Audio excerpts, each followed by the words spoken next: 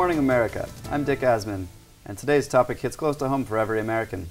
School shootings and recent rise in gun violence has led to media instilling fear into most of the population, causing a rise in the creation of meaningless laws.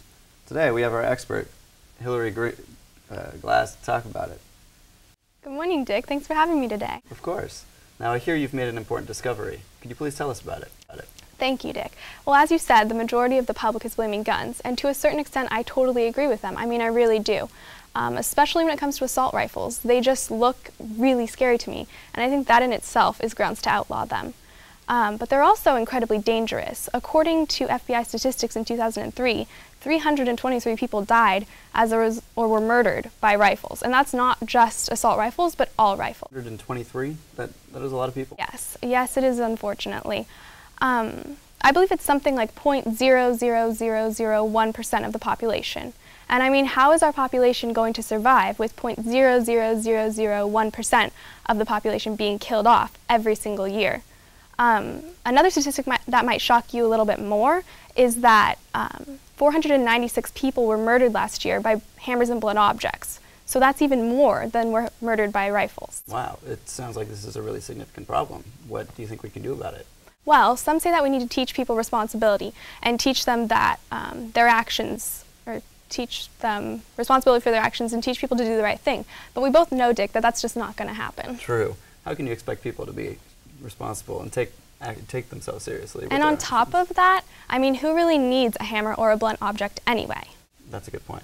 I mean, we need to carry on the American tradition of blaming the common denominator here. I mean, in every one of these cases, there was a hammer or a blunt object present, and in almost every case, the perpetrator was different. So, that proves that hammers and blunt objects really are to blame. I completely agree. Thank you, Dick. And now for the scary part.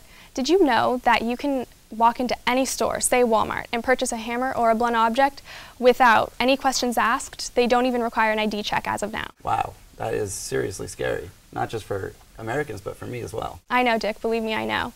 As far as the solution goes, we all know that it isn't the people's responsibility to do anything about this. So the only logical thing to do is to propose legislation.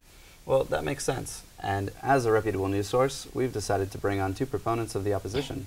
We have American McGee and Mary Ellen Ruth here to talk with us.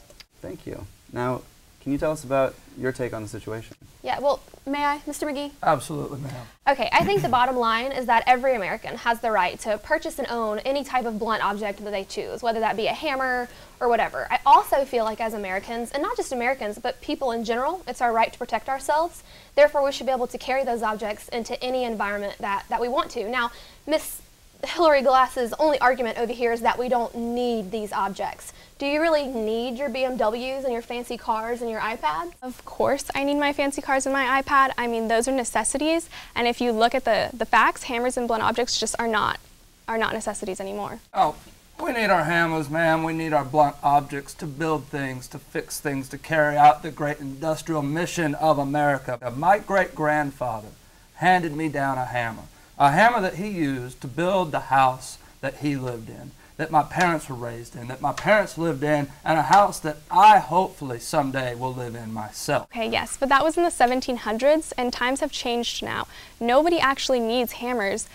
They're murderous weapons. I mean, we have air-compressed nailers to build houses. You're taking away the concept of what it is to be an American. Exactly. The concept of being an American is owning whatever type of objects we want, whether they be a hammer or a blunt object. Does that mean you're going to take away my shovel? How about my tire iron?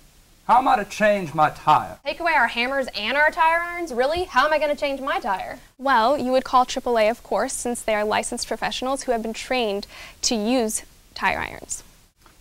Dick, this is not going to bring back the people that were murdered by blunt objects or hammers. This is only going to infringe upon the rights of law-abiding American citizens. Exactly. Do you think this legislation would really stop a criminal? Well, honestly... Of course it will. I mean, criminals will not commit crimes if they just don't have the hammers or blunt objects present. It looks like we're out of time. Will the American people allow the rights to be taken away? Will the shoestrings become the next thing to be outlawed because they make people trip and fall over and hurt themselves? And how about MC Hammer? Will his name have to change pending this new hammer legislation? Well, we'll discuss all that and much more in tonight's show. Thank you, America, and please stop thinking for yourself.